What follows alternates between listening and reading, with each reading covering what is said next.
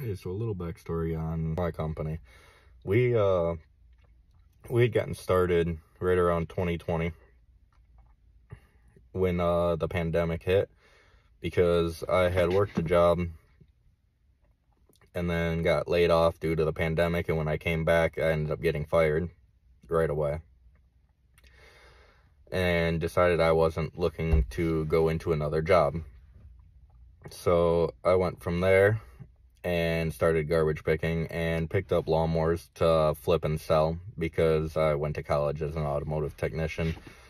So we would pick up lawnmowers and flip them, and made some decent money, but it was very seasonal. So wanted to find something that was a little less seasonal that I could make money all year round in, and ended up going for lawn care and landscaping. So the first year, I had found somebody on Facebook who was looking to subcontract out a couple people, and went and spoke with him. And he wanted somebody who had more professional equipment, and I was working with the mowers that I was fixing up out of the trash. So used some of the money and went and bought a trailer and went and picked up a mower, and went back to him and started cutting for him, but only ended up cutting for him for about a week because all of his yards were way overgrown and he wanted to pay very minimal, which the amount of time it took to do it was very inefficient and wasn't making sense for us money-wise. So went from that and ended up marketing to try to get our own customers. That first year only got one customer.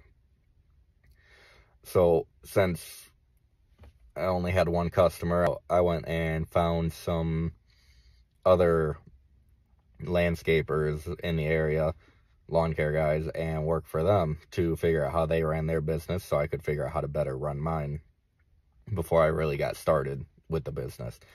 And I found one guy and worked with him for, I think it was only like 2 weeks, because he constantly put off work, and it took us 2 weeks in order to do 50 accounts that were supposed to be done weekly. So went from him to another guy where we were doing 250 accounts a week, learned a little bit from him, ended up doing snow removal with him also. And the snow removal, he had about 200 accounts, and we would go out when the snow stopped and get the snow removal all done.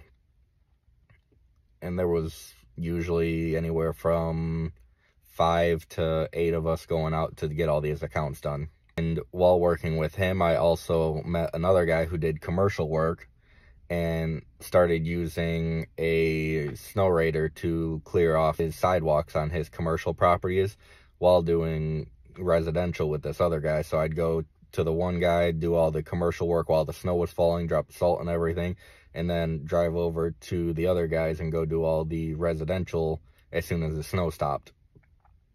And was learning from multiple different guys at the exact same time on running the lawn care business in the winter, the snow removal.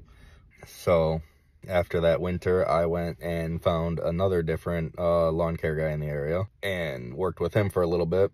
During that year, I had 10 customers. Worked with him for the entire summer that year. Learned how he ran his business with contracts and everything. And decided that that was the way I wanted to go, because prior to this, I had gotten a couple landscaping jobs, and after the work was completed, the customers refused to pay. So I didn't want that to happen again, so I ended up going and taking on the contracts. And then the upcoming winter, after working with him, I had gotten about 10 snow customers, and went through that winter without working for another company. And then the following spring would have been the spring of 2022. And during that spring, I had about 20 customers of my own. And then I had taken on 30 customers subcontract from another company for not even the whole year, it was 2 months. Took them on for 2 months, ended up not staying with them, and back down to just my customers by the end of the year through the fall cleanups. And then for winter that year, I had grown up to about 20, which gets me to this past spring. And each year from the previous year, I didn't really keep many customers. The first year, when I had the one customer, onto the second year, she didn't end up staying with us. The second year's customers throughout to the third year, they didn't stay with us, except for maybe one of them. From the third year's customers up until this year, we kept about half of them. Prior to that, we weren't sending out contract renewals to each customer. We were just pretty much starting all over with all fresh customers each year, which is not ideal to do, but it's how we started. And then into this year, we had started with 5 to 10 customers and built our way up to 50 by putting out quite a bit of marketing. Well, 2023, not this year.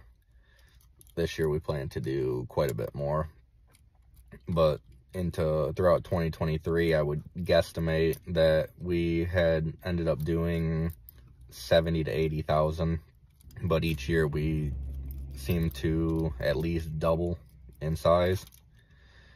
And this previous winter, we had gone through and not really gained too many snow customers, pretty much stuck with about the same amount. And this is where we kind of currently are.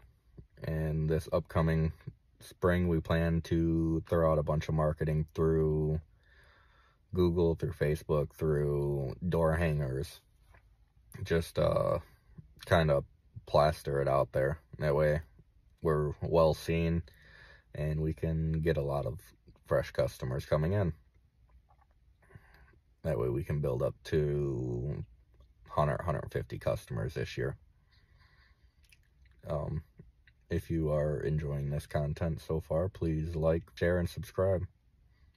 Also, please leave a comment with